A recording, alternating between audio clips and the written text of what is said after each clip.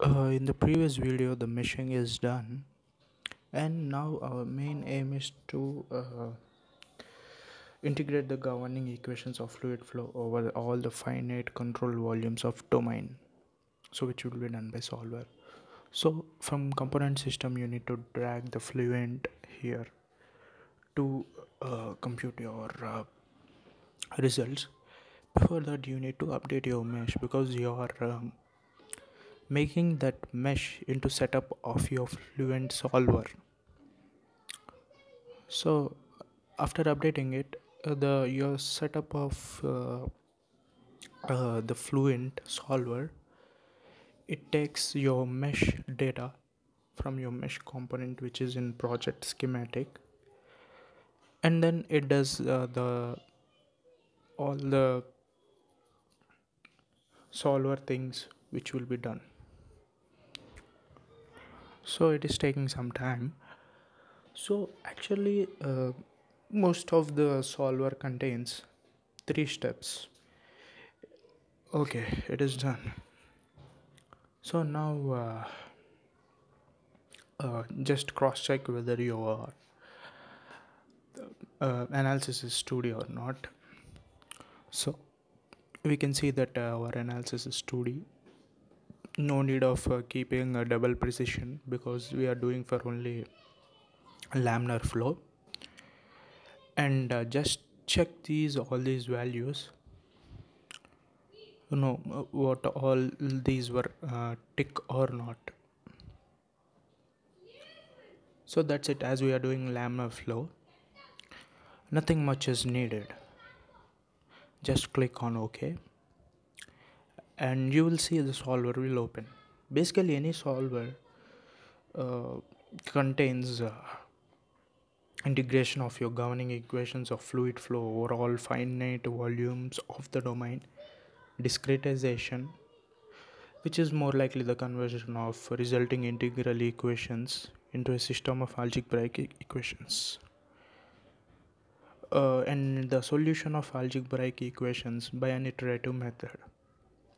So these are the things which will be done in your solver thing. So before doing that, report to your quality and check whether your orthogonal quality is 0.9. Here it is 9.9 something e power minus 01, which literally means 0.9. So orthogonal means how perpendicular your mesh is, and we can say, so it must be from 0.5 to 1 to have a better accuracy result. So you can see everything, it is fine. Okay, now just look into the solver thing. Our type of solver thing is pressure based because we are giving our 1 atmosphere pressure near the outlet.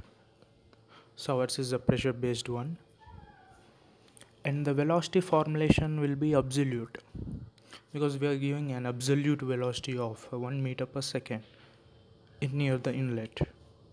So there is no relative velocity.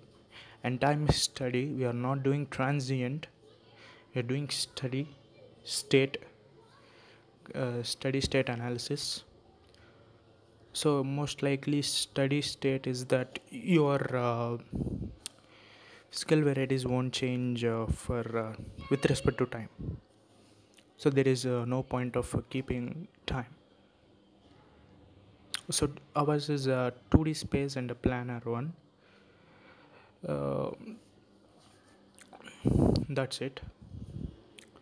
So most likely check whether these are the options you have, and I want to even include the gravity as ours is a 2D flow analysis. So our gravitational force will be acting in y direction, the two downwards. So we have to keep y value as minus 9.81 meter per second. Okay, now let us go to the models. As you can see, many models of multiphase, energy, viscous, radiation, heat exchanger, species, discrete place, uh, acoustics, and electric potential. So as our flow is a laminar flow, so most likely our viscous will be a laminar.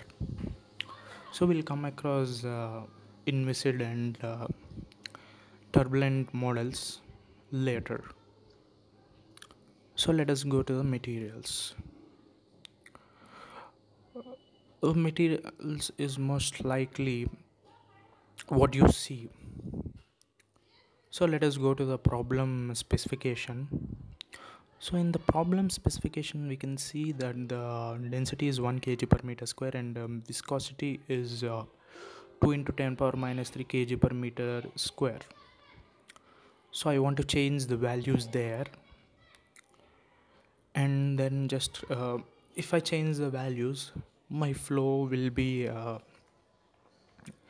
laminar flow.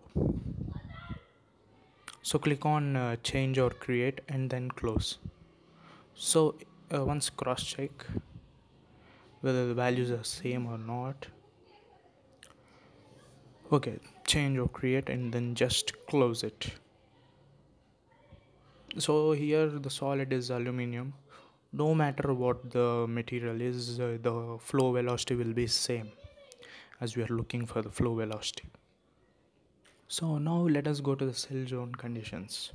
So here in fluid domain we have the fluid. So in the cell zone we'll see there is a fluid flowing. So that what it means.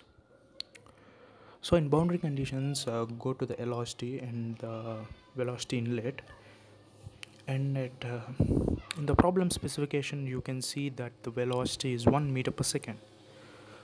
So give 1 meter per second velocity here and then just click OK. So that means your model is done. And now that is the fluid domain, and now our outlet will be pressure outlet, because our fluid or type of analysis pressure based. So you can see here gauge pressure in pascals. So now let us go to the problem specification. So gauge pressure, uh, in our question it is most likely 1 atmosphere. So the basic reference for gauge pressure is atmosphere, so the value will be 0. Then go to the wall. Our wall is a stationary wall because our wall is not moving. So if it is a moving wall, click on the moving wall. So accordingly you give the values. Accordingly your solution will change. Accordingly your solution time will change, and then you'll look on to the dynamic mesh, and etc etc. So our what to say, slip condition is a no slip condition, because near the wall the velocity in x direction is 0. That is what no slip means. So when you want to specify the shear, you can specify. So that's it about the wall, which is you see in boundary conditions. So click on OK and then proceed. So now let us go to the reference values. So we are computing from inlet. So compute from, you just click on inlet and you see values here, and our reference zone will be fluid domain. So we'll be mainly focusing on fluid domain.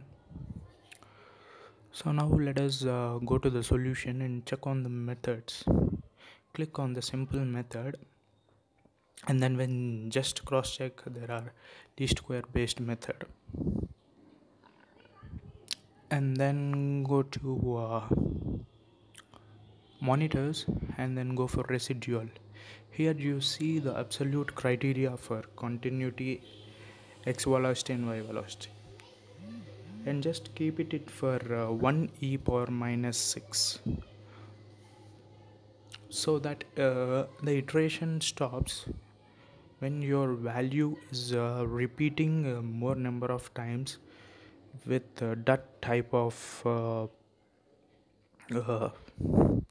value which is in common with before and after iterations.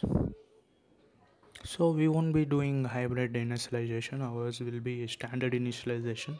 We compute from the inlet and then click on initialize, and your solver initialize accordingly,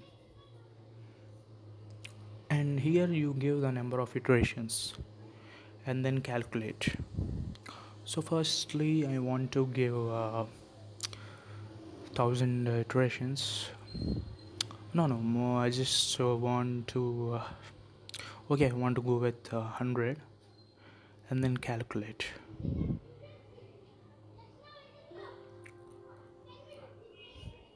You can see the continuity, x velocity and y velocity graphs with respect to iterations and their values. So at 100 iterations our solution is not converged. So again I want to repeat this process for one more 100 iterations, and even you can see the graph and between iterations and the values of x velocity, y velocity and continuity.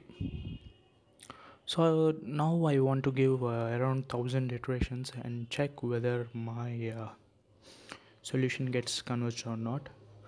So you have to keep use changes for current calculations only. So it will start from the current calculations and do 100 iterations from the current calculations. If you don't want that, you can just go with the other option. So most likely you see your solution is not converging, and most likely it is the value is almost same. There is no change in the value, so there is no point of doing many iterations later on. So if you do many iterations, which most likely you're telling your computer to do more computations with more or less the same value, which doesn't increase the accuracy of your CFD analysis, and more often it increases your time. So you can see even the solution is not converged. So I don't want to do much more iterations, but then you can see around from 250 or 300 iterations the solution values are most likely the same when you see the graph between residuals and the iterations. So okay, now I want to do more iterations to give a better idea for you.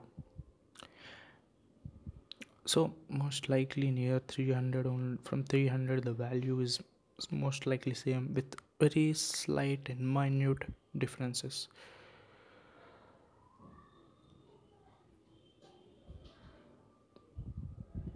So go to file and then save project.